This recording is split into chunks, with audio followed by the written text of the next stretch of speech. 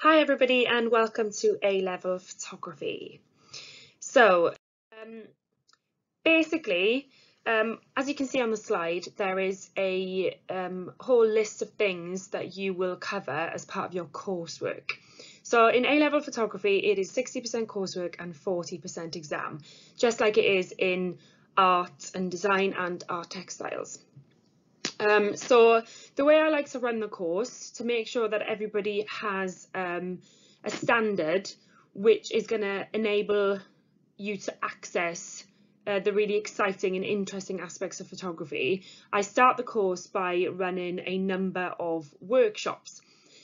This usually lasts from September to December and sees you covering things like composition, focus, ISO, shutter speed, lighting techniques, exposure, histograms, colour versus black and white photography, what the benefits and drawbacks can be for different subject matter, Photoshop and file formats, and understanding darkroom. Now, we don't have a darkroom, but it's really important that you understand the process and the benefits and the exciting aspects that come with that. The Photoshop aspect of the course is what I call the second discipline. So you study A-level photography, your raw photographic skills are really, really important. You are not encouraged to rely on Photoshop to make your photographs good. Photoshop shouldn't be used to correct, but to develop and enhance and to take us on journeys to different places within our thoughts. So Photoshop shouldn't be relied upon, but used in a completely different way. So I teach you the basics with regards to Photoshop quite early on, but throughout the course you will be looking at really complicated and technical edits, but each of you will be doing different ones because your work is all going to be different. Once the workshop-based learning has taken place, and it's not just going to be kind of theoretical learning, you are going to have to evidence the different skills that we're covering photographically. You present them in your book, and then we move on to your independent ideas. Now, everything from the workshop-based learning activities and your own ideas all need to come from the same place. So your personal project theme is researched and selected right at the start of the course, and I urge you to possibly consider what that might be. Now, start thinking about the kinds of photography you're interested in, and start planning and researching and understanding where this could lead. Then, once you have that, everything you take photographs must relate to that. Even if you're focusing on composition as a skill, the subject matter and the kinds of things you're photographing need to come from your theme. So that's really important to understand. The way you'll be assessed is you will be given constant one-to-one feedback, as well as class feedback, peer feedback. It's all personalised and it's really in-depth. So I'll tell you what things are doing really well and where possibly you might need to put further consideration, or where this could lead. So I'll give you ideas and insights into, you could do this, you could go here, you could think about this person as an inspiration. Have you seen this? Have you considered that? And see how you feel from there. So this slide represents the exam aspect of the course, but before I talk about that, I just want to clarify that the coursework aspect, the 60%, is something that you will study from September of year 12, and it takes you right through to February of your year 13 course. You'll complete all of your ideas, the development of your ideas, all of the editing, the annotation, the independent research into exciting and inspirational practitioners. You'll be expected to critically analyse their work and then use their work to inform your own, and that needs to be kind of very present. We need to be able to see that that person has inspired your work, and it's not about responding and copying them, it's responding and taking inspiration from their work and using that to inform something new that you create. All of that leads you into all of the varying outcomes that you will produce. It could be digitally created, you could be looking at physical manipulations, you could be burning, stitching, bleaching your photographs. There's a huge variety of things that you could explore. And then you'll have your final outcomes that could be all the way through the course. You don't have to wait until the end to produce those outcomes, but some of them will be the conclusion to your journey. You will look at one aspect you're really inspired by, and then you will kind of use that to fuel the majority of your work, and then produce your conclusion, the end product, the thing that represents the journey you've taken. Alongside this practical work, which could take the form of a number of sketchbooks and out of sketchbook pieces, you also have to write a standalone essay of continuous prose that relates to your chosen theme again. So it's not something that you won't know about, it's not something that you have to research separately. This completely ties into your personal project. That is worth 18 marks out of your total coursework, and it is very important. It's a different way to perhaps that you're used to thinking about the creative side of your personality, so you might not be used to writing in such a kind of creative and analytical way, but we kind of support you through that. Then your coursework is over as soon as the exam board, Edexcel, kind of introduces or sends the exam paper. So they will send it to staff, usually just a couple of days before. This year we had it the weekend before our students received it on the Monday. So it depends when we get it, how much we can do to prepare your kind of thoughts, your mind process, because it'll be something really, really unusual. You can see from the slide there, I've put some previous exam titles have included environment. That's quite self-explanatory, but then variation and similarity, or stability and or change, you might think, well, what does that mean? If you've done photography or art at GCSE, which you should have to gain entry into the course, then you will be used to that from your GCSE exam. But we all know that this year's exam was very different due to the current situation, and so we will fully support you in understanding and being able to access the exam theme. That's usually released from the 1st of February, so if that falls on a weekend, you will get it as soon as possible that following week. So it's usually on the Monday. Even if you don't have a lesson, we will deliver it to you in some way so that you can kind of start with it immediately and use that time as effectively as possible. You get around 8 school weeks to have access to a specialist teacher. So, you know, if you're in my class, that would be me. Whoever your teacher is will be able to fully support you in accessing the exam theme, what that means, what it could mean. But essentially, Edexcel create themes which are so broad that you should be able to do whatever you want, really, whatever creative avenue you really want to explore, something that maybe you've not had an opportunity to explore in your personal project and you really would love to do that. You know, as long as you can justify how it connects to the theme and, you know, where the stepping stones have led you, then that's absolutely fine, and we will fully support your creative journey there.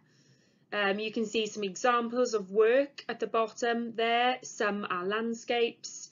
You could literally look at fashion photography, portrait photography, you know, you can look at documentary style photography, anything. There is not any one way to do this. It's worth 40%. As I've written in that small amount of information there, you do have to cover the same assessment objectives as you are expected to in your coursework. There are 4 of them, but you have a much smaller time frame. So rather than having a year, let's say you have 8 weeks. but the fact that you've already done all of your coursework and you've learned from mistakes and you've understood maybe where the pitfalls have been in your working methods and your style, you should be able to reflect on that and then prepare for this adequately with our support. Okay, so hopefully that's all clear for you with regards to coursework and exam. If it isn't, please feel free to email me with any questions that you might have. My email address is walden, WALDENV @holmer.org.uk,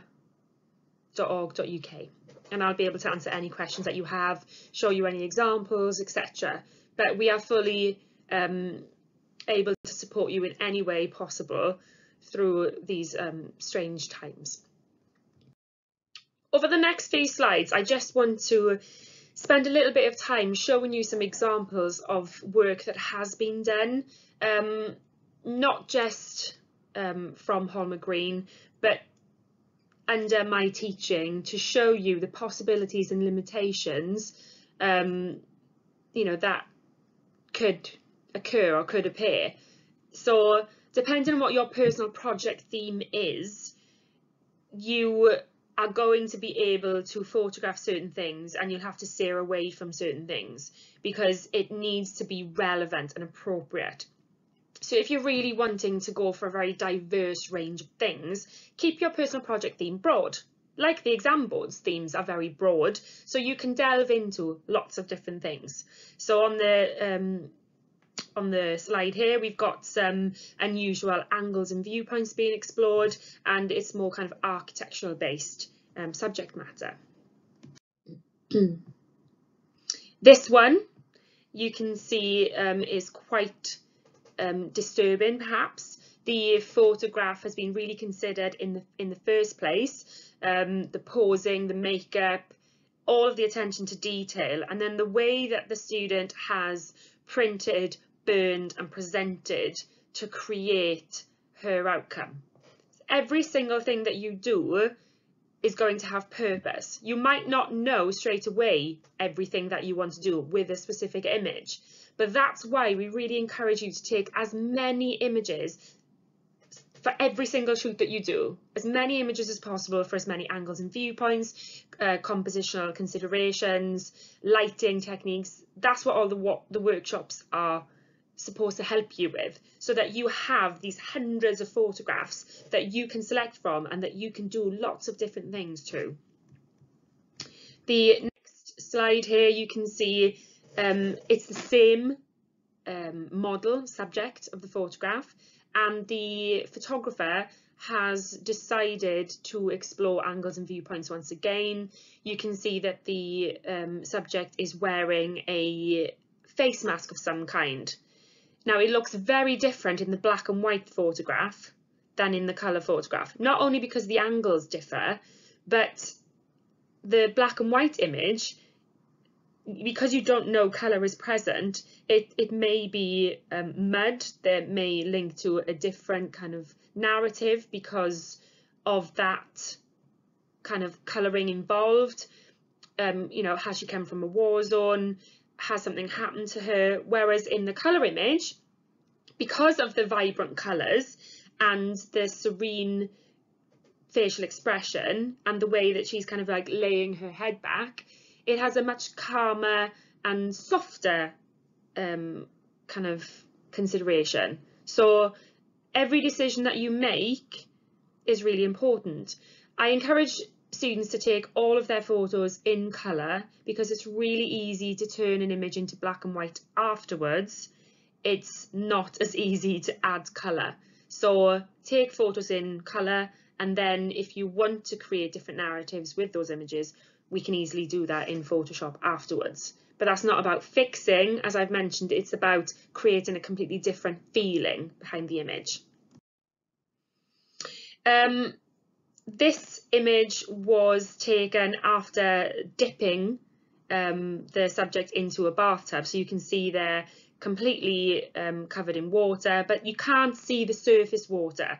So that's dried. The makeup is very naturally bled across the face, rather than a lot of students, they'll force that and then you can tell it's forced. So if you want really convincing imagery, sometimes, as long as you're safe and appropriate, it's important to actually go through the process to get the realistic outcome. So don't just spray them with water. If you can just dip them under the water and pull them back out safely, it has that realistic impression. The image here looks really cold, obviously not just because of the water, it's the intensity of the blue eyes, the shirt colour, the coldness of the tiles, and the narrow depth of field as well creates that blurred background and really enhances her as the subject matter. She's not looking directly into the camera, but she is looking and captivating our attention. So they're really powerful images. This is really interesting as well. This student went out and about and wanted to take masses of different photographs of nature, and the way he has created this 360 impression is really interesting. You can see here anatomy and health. The image with the mask obviously is kind of more raw based photography, and then Photoshop has enhanced the depth of the blacks in the image and the dark qualities versus the highlights, whereas the other image, that's been done on Photoshop to kind of emphasize the muscles and the kind of everything that goes on under the surface of our skin, which is really interesting. This student actually used the model's hair to trap the model in her own hair to create a prison, if you like, which could infer insecurities that a person might have and wanting to hide. So that could create really interesting subject matter. Okay, you know, all these photographs that I'm showing you are just examples of the possibilities available to you. Whatever your interests are, whatever you are passionate about, you can draw them into your photography and make your images really interesting. These make me smile every time I see them. That idea that the chicken, you know, where has it come from? You know, it's kind of past history, etc., how things have evolved, or is it a case of it has kind of ideas beyond its station, it's dreaming big, it, you know, it's a chicken but it wants to be this, or it thinks it's this, and there we've got the beautiful little lone flower, but actually does it have kind of a bigger bite? Simple still life photography can be absolutely beautiful.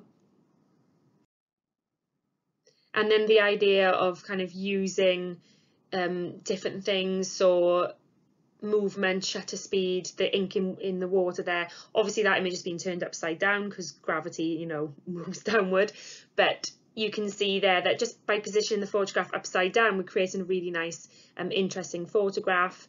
And also the image with the portrait is seeing how we can use projections. So this image, there's a projection over the face, and then the eye has been intensified to create that kind of demon-esque obsession over the top. The image you can see there with the subject sitting was done in the studio. We have a studio that we have created. We have got different backdrops, and we have got studio lighting. We've got smaller kind of light boxes to place objects inside. So we have got a number of facilities available to us that a lot of other places don't. So we're really lucky to have that. So with regards to your bridging work, I have requested that you investigate some of those things like composition, focus, shutter speed, etc. that we are going to be utilising in the first few weeks of the course. So I want you to create, you can do it how you want to, but it needs to be work that can be altered and presented in a different format. So, you know, don't handwrite it all and then that's all you have. Try and do it on the computer in a way that you can re-edit if necessary. So on Word or PowerPoint, that would be ideal. There are lots of things there that I want you to really kind of investigate. And right here, you can see these are some of the examples that I've created whereby, you know, you can see composition there, focus, this is what it looks like, this is what it means, keywords, etc. I would like you to use some research imagery, but I would also like you to go out and about when you are able, safely, to take photographs so that you can use your own work to show that you understand what these things mean. Okay, so that is it in a nutshell. I hope that it's all understandable for you, but if you do have any questions, please send me an email, and I will get back to you as soon as possible. I hope this is an exciting prospect to you and that you feel that you can really get your teeth into it and you are looking forward to starting the course. I'm looking forward to seeing you all when that is possible. Thank you very much. Bye.